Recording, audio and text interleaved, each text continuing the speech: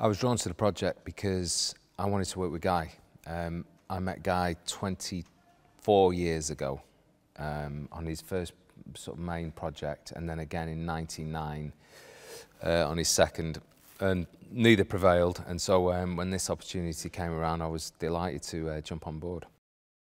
Bugsy's great. He's been a pleasure meeting him. You know, he's a Manchester boy as well, and he's from Crumpsall. And I didn't know much of his work before this at all. And then my friends back in the UK are like, "Oh, we love him. He's the governor," and he's a very, very sharp guy, you know.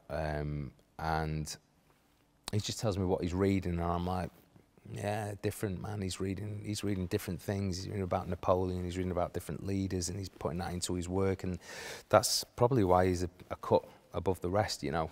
And he's a Manchester kid, so he's lovely. He's a very nice lad.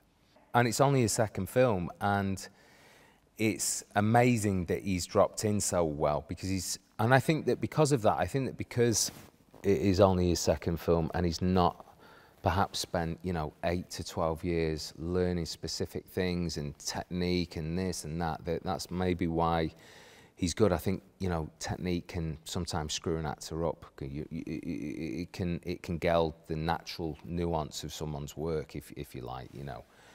So yeah, it's brilliant that he's in both pictures.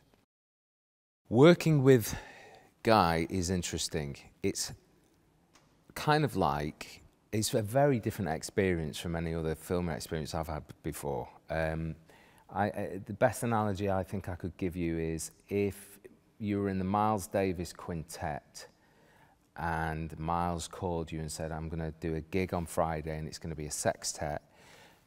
I want you to bring your vibraphone and be in the band, and we're going to open up with Stella by Starlight."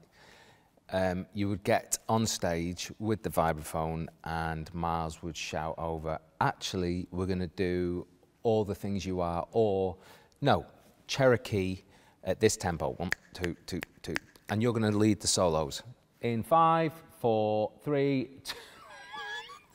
So that's what it's like working with him. But it's brilliant because it's another tool that I think actors should have. I like that, you know, impulsive nuance, and he's got a very sharp mind, and it's great for us to keep on reinventing the wheel. You've got to be on your toes with him, there's no doubt about that. He does push you, you know.